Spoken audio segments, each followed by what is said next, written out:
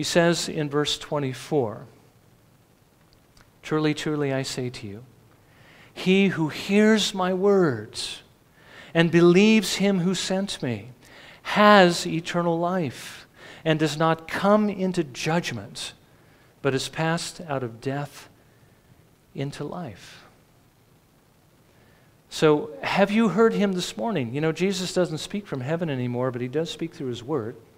And he does speak through the preaching of his word. He's speaking to you now. Have you heard him speaking to you this morning? Have you believed the one who sent him, who tells you that Jesus is the only way of salvation? You need to, if you want to be saved. The Lord is speaking to you this morning. So do not turn a deaf ear. Don't harden your heart. Scripture says today, if you hear his voice, turn away from your sins and trust in him to save you.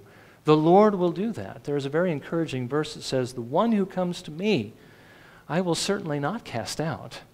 If you want to come to Jesus, there's nothing that's going to stop you. And you don't have to be afraid that he won't receive you. He will.